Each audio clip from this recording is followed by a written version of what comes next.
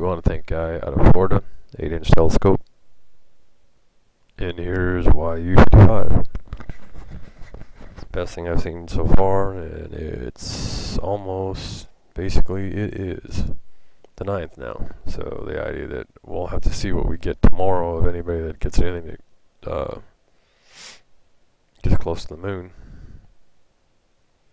And as you can see, it's going in front of some of the stars in his shot of the telescope. It's an 8-inch telescope he said he's got.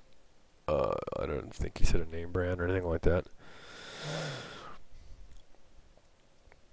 So I don't really need to point to it. I think you can see it, and he pointed to it a little bit. I think you'd rather off just see it going through the space there. I think you'll have a pointer going back to here in a minute. I'm not sure how long he followed it. There, he's got a pointer. You don't need to see me throwing my pointer around up there. So this is Beano Black, folks. You got you some footage. It's kind of a croc that's slow. SLOO, and then I don't know if it's got a W behind it or not, I can't remember, but the idea that we were sitting there watching that, like I had in an earlier video tonight, and the idea that if they were shooting from Tucson, they'll get it tonight sometime when it gets up by the moon, but them being able to shoot up there during the daytime hours, because it was daylight down there, I don't know what the hell they would have been seeing, because as you can see right now, the only way this guy's capturing it is it's dark. And he got lucky in Florida to be able to pick it up. So I suppose it's coming in from the east, southeast.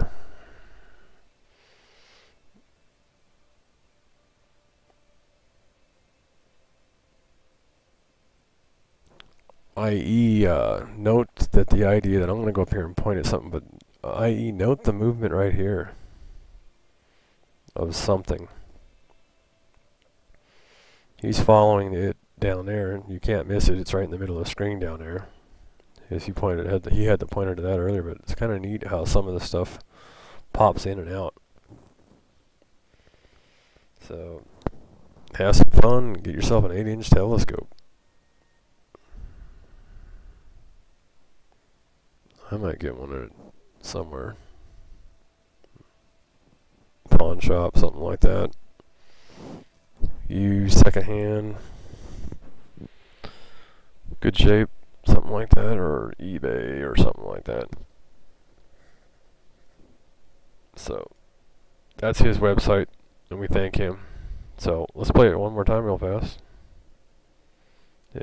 He's the first one.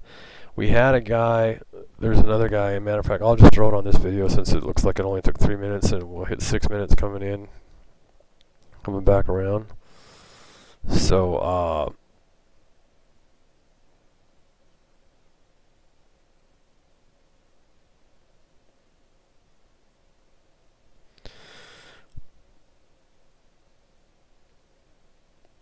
that's pretty much it. So, idea that I suppose if it was to hit the moon, it could do some damage, but otherwise it's just going to be pretty neat.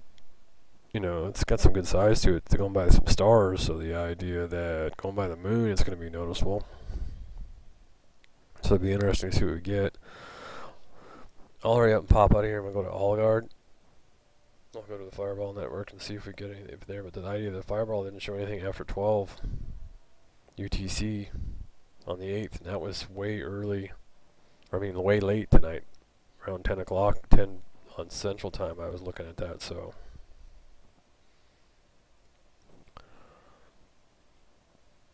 So I'm even kind of guessing at the idea of the size of this thing. And if you can pick up something like that on an 8-inch telescope out there in space, that the idea that that's a size on this thing, if you rethink about it, is the idea that I don't go for the aircraft carrier size 400 meters. I go for the 4,000 meters that the one guy said it was.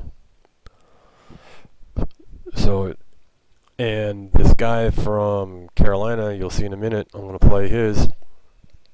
He caught it 2 hours early at 4:45, and I think it probably some kind of a relative or something if he's actually got footage of what he got, because it would have been something that was way lower in our atmosphere and something that basically might have been an asteroid that hit the ground, because he got it from not looking through an 8-inch telescope like this guy got this.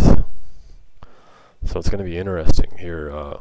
I'll show you his, and I don't mean to debunk that guy if he hasn't got what he's got, but this looks pretty legit here. So, and the tail for a few seconds and minutes here, it's this size thing here. I think NASA's really been blowing our smoke up our every orifice here, because the idea that this sure the hell looks a lot bigger than a 400-meter object in space. Okay, so let's check the guy out in Carolina's footage.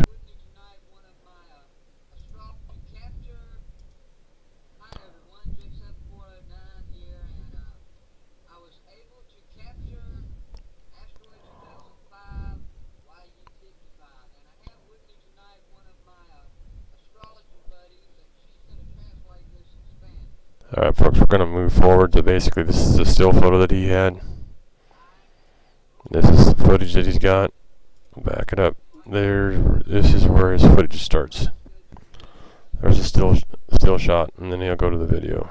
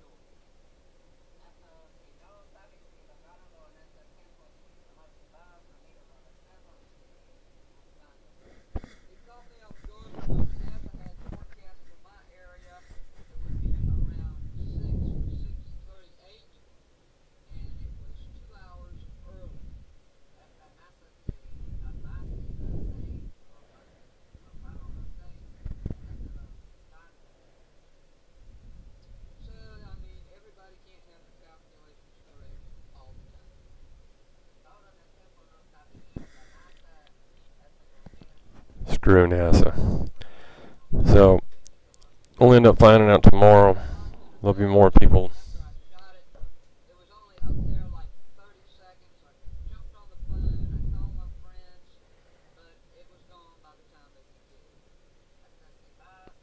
So anyway folks, it looks like he caught something.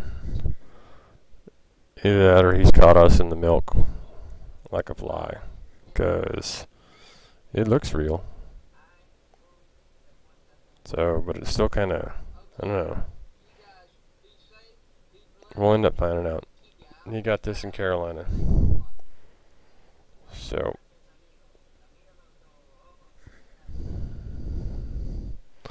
that's the footage I've been able to get down tonight. That's been put up on YouTube.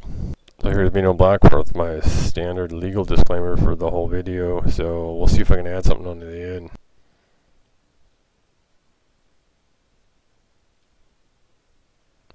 November 8th, 2011.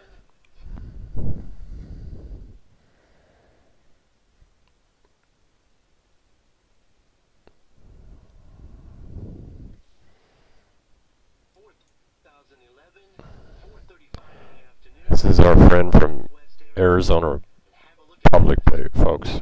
He's on YouTube, Arizona Public, and he does a real good job, and he also gets the circular up here by the sun. We'll see what else I can get here that's glitching a little bit on the play. And I found this. Have a look at this. I put a welder's mask over the front of my camera, pointed the camera at the sun, and I found this. Just to the bottom right of the sun is what appears to be a planet.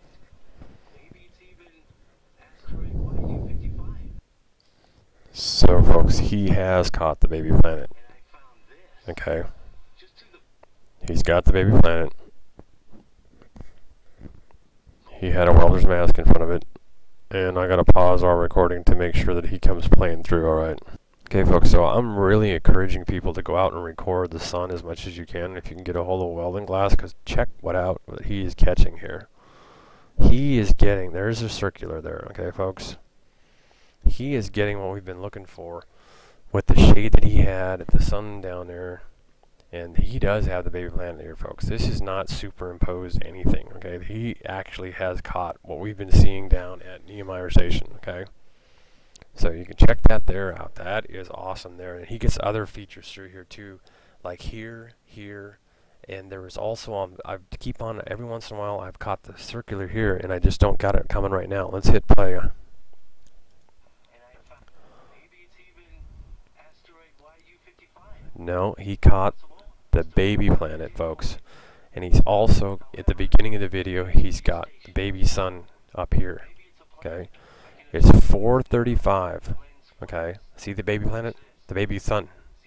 The China got. See? Yeah, see? That's lens flare. Not this, folks. Yep, that is not lens flare.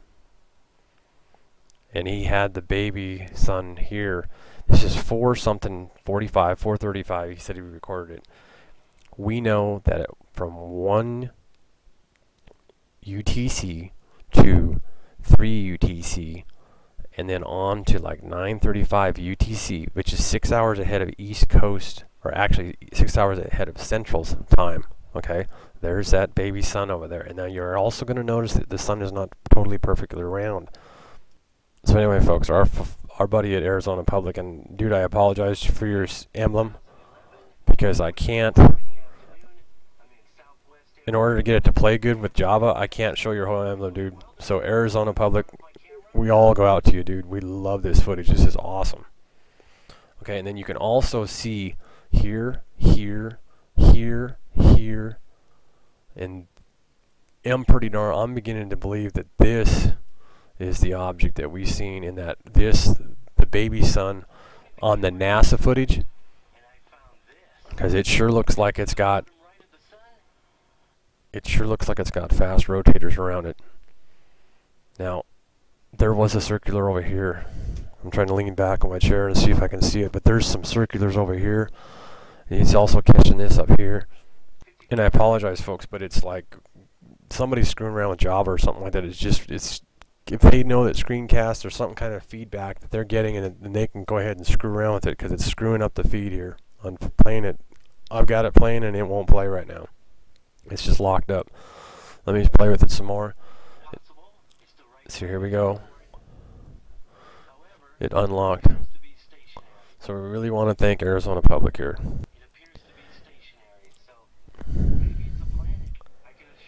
And as you can see, folks,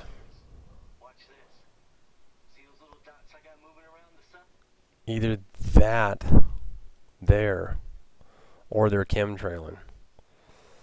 Okay? Because either they're chemtrailing here, that there, they're either chemtrailing, or the idea that that's part of the asteroid belt that we've seen up there by the sun. Okay? But we've always seen that up high, I thought, you know, but that could be part of what we've seen in some of the space footage that we had. This is Bino Black, and I'm sure I'm glad Arizona Public, and I'm going to get a hold of Arizona Public and thank him for the footage and show him that basically, I guess I'm subbing, I guess, or something like that, but standard YouTube license. So the idea that just when we want to get this out there, and you can see that he has got one of the suns, and like Alaraf and the supergiant suns and everything like that back, because that is the baby planet, folks. That simple. I'm better off just to run the cursor here and go backwards through it, sitting at about 40 seconds left, and folks, he's got the baby planet. You can't superimpose in a video like that, moving along like that, and it's just straight out, it's there. It is the baby planet. He showed us the sun flare. He's definitely got some filming abilities, because he was able to show the word that's, you know, show flares, and that's not a flare, folks. That is the baby planet. Always watch into my videos, folks. Here it is. Bam, there it is. There's circular right here with the one in the center, folks, right here, and then in the center. So check that out.